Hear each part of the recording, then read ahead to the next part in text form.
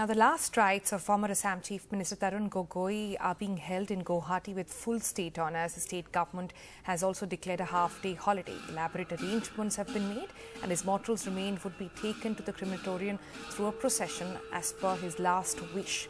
His mortal remains would be taken to a church first, then a mosque, a temple, and Assamese Nangrad, and before taken for the last rites. A sea of humanity had joined the procession to bid adieu to the veteran politician, Assam's greatest unifier.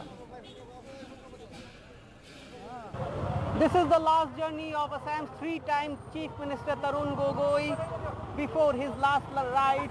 This journey began from his official residence, from where his mortal remains have been taken by his son Gaurav Gogoi and other Congress leaders, leaving his friends and family in tears.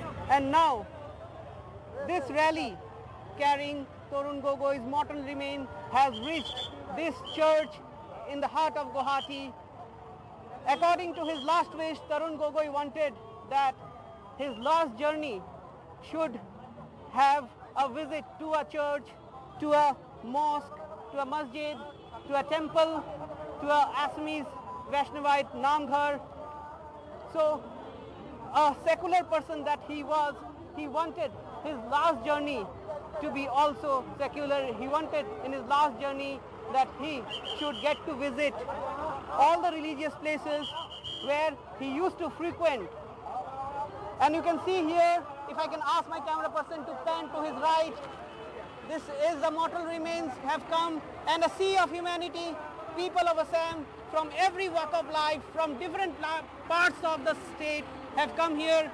They're paying their last tribute, their last respect to the departed leader who has not only ruled Assam for 15 years, but has been seen as the architect of modern Assam, as a person who has changed the face of Assam from an insurgency-riddled state to a land of opportunities. You can see there his son, Lok Sabha MP Gaurav Gogoi, receiving the floral tributes from the church authorities.